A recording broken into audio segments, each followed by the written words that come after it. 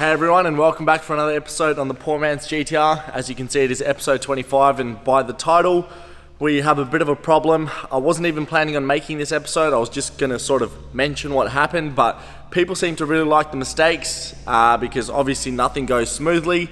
So we're just going to make an entire episode about what went wrong with the R34 Skyline's engine. But before that, let's have a quick look at what happened previously.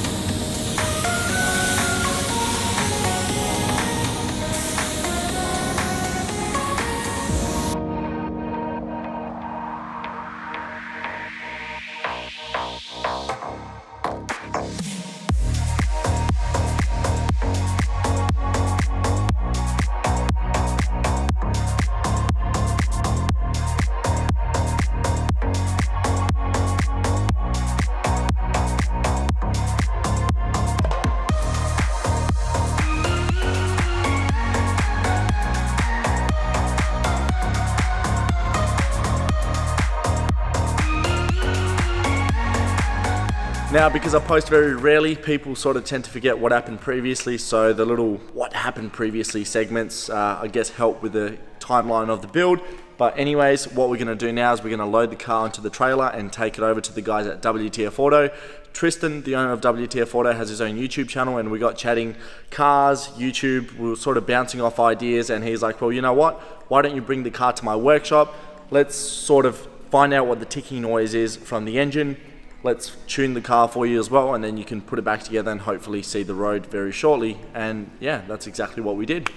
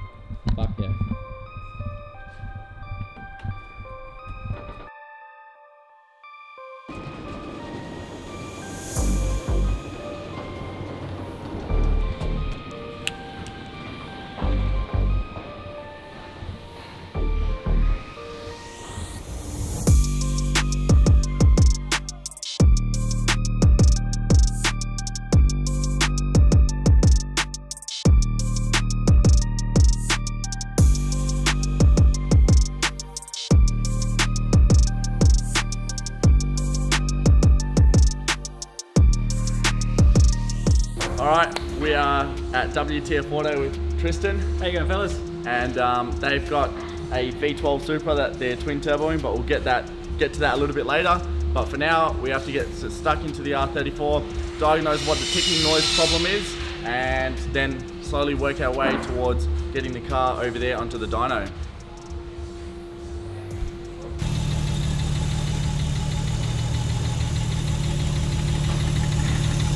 Really loud around here.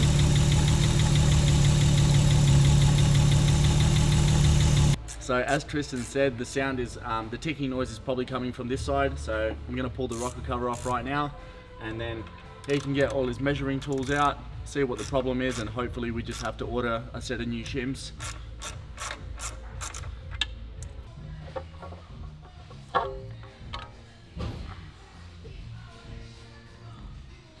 Where do we put this?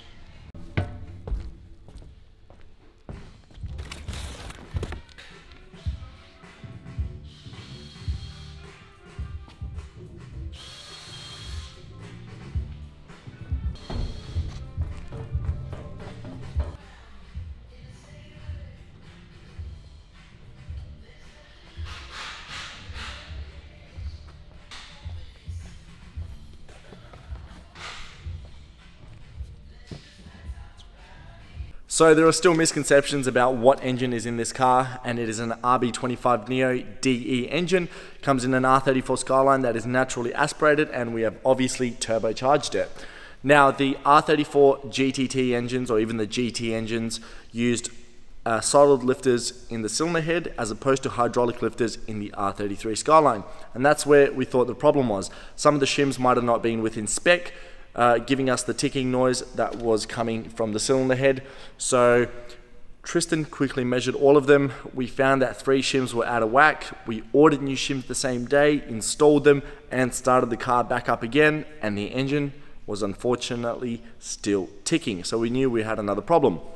We did a quick compression test, and cylinder 1 straight away told us that it was down on compression, meaning it could be many things, but we figured let's straight away pump some air into the cylinder and hear if we can hear a leak. So the intake, there was no air coming out of there, so the intake valves on cylinder 1 were fine. And we went to our exhaust and we could hear a bit of a hissing noise. Air was coming out of there, meaning that we had a damaged valve on cylinder 1, and it was time to take the car back to the shop and pull the cylinder head off.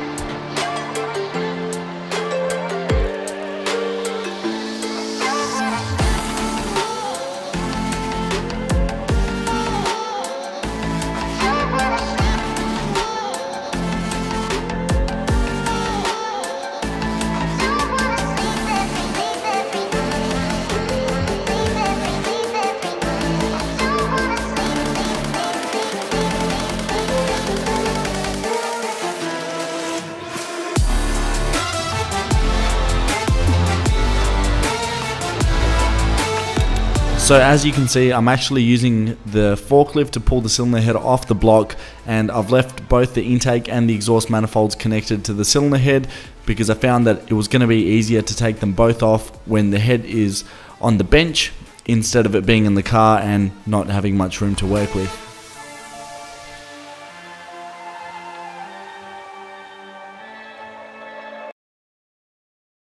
So as you can see, the glass is also back in the car, which was a very satisfying moment because I think the glass was one of the first things to actually come off the car, because we had to get to all the spot welds to repair or replace the rear quarter panels. So having the glass back in the car makes it look a hell of a lot more complete, and we are really only a couple of episodes away from actually driving this car on the road and producing more vlogs, which is ultimately what I wanted to record for this YouTube channel. The build is only a small part of what there is to come.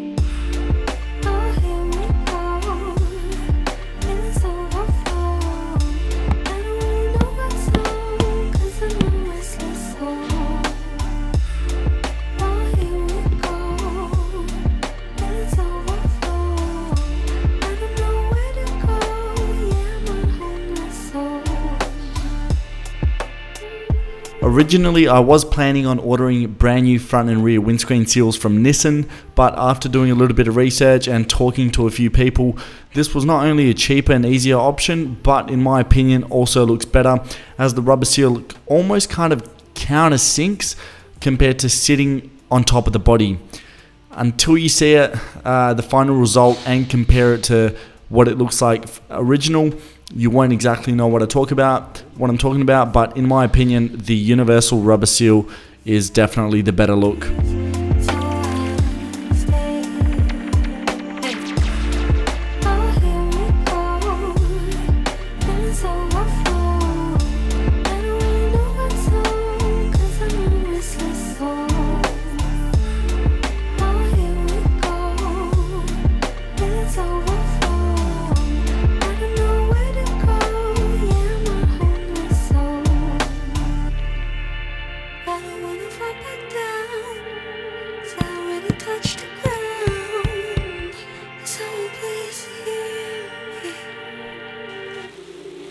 In my opinion, one of the best things you can do to a car is buy a brand new windscreen that has no rock chips, no scratches. It's just nice to have on the car. Now, you're looking at this and you're probably freaking out for the overseas viewers, because I know these are really hard to get your hands on. But for us, very luckily in Australia, we're able to get aftermarket windscreens, and this one only cost me $300. My front windscreen was cracked, but look, even if it wasn't cracked, I still would have gone out of my way to purchase a brand new windscreen, because it really does finish the car off nicely.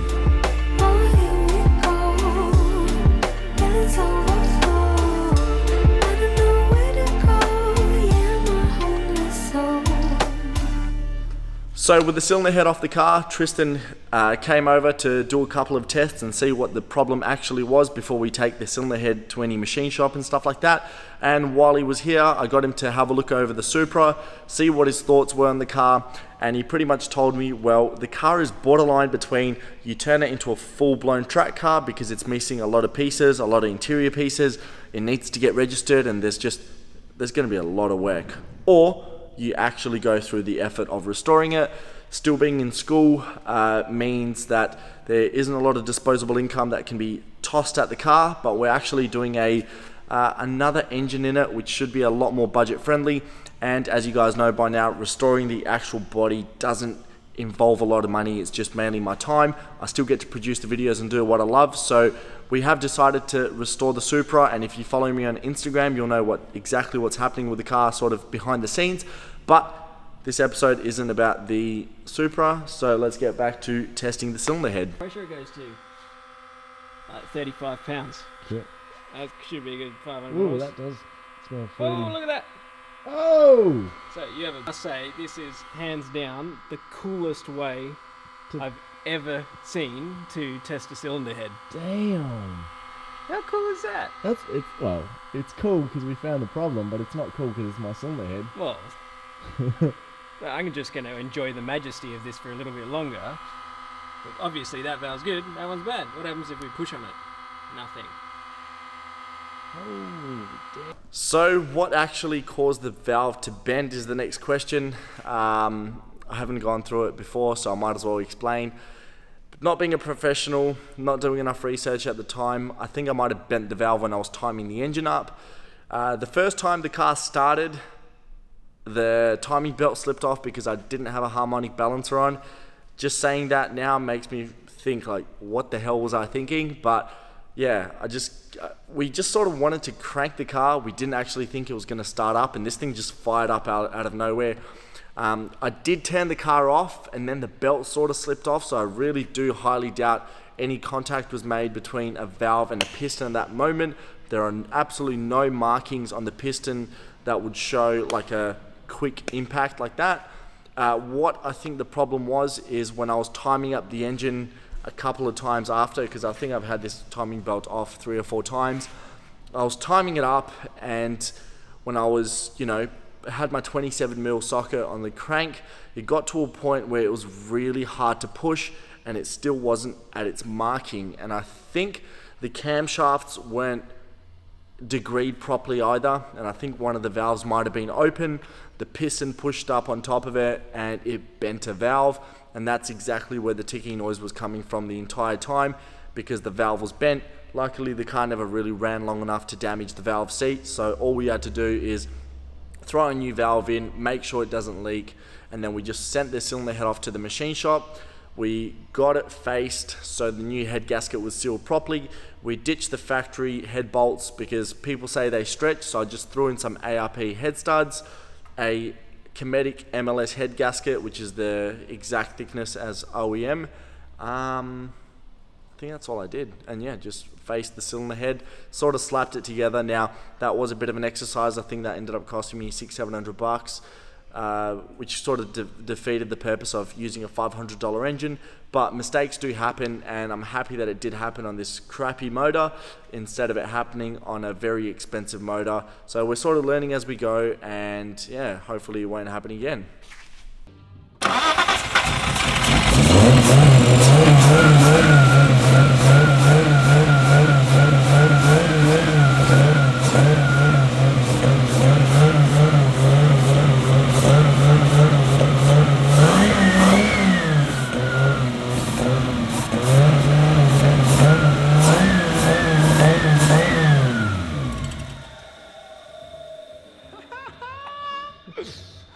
Oh, is it worth it?